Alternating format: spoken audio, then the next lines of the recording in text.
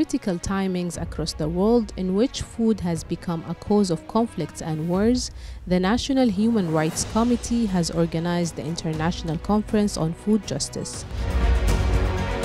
The conference was held in Doha and was organized in partnership with the Office of the United Nations High Commissioner for Human Rights, the Global Alliance of Institutions, the Office of the United Nations Development Programme, the International Fund for Agriculture Development, and the Arab League. As far as UNDP is concerned, we are working towards supporting more than 100 countries with a rights-based approach to development. Our work is essentially focusing on transforming food systems, making it more just, more inclusive, more equitable. And we are trying to do these through these supporting national endeavors on transforming food systems.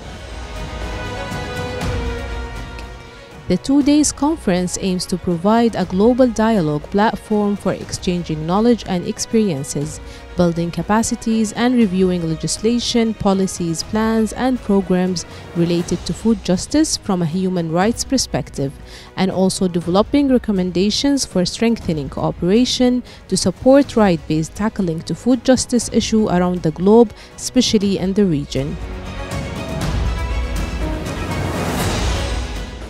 The most important takeaway and messages of this conference are the interconnectedness across the various areas of work and topics. We are talking about food justice, at the same time it's about food security, it's about good food, nutrition food, it's about for us, of course, whatever is impact on health, and the relationship between all the elements.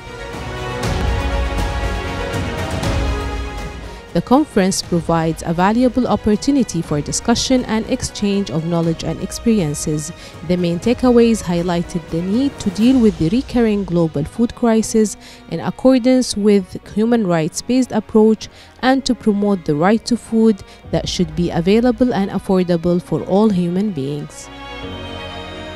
The conference is when you have so many partners. We have member states, we have national human rights committees, civil society organizations, and the United Nations, with others, specialists, experts from academia, from universities.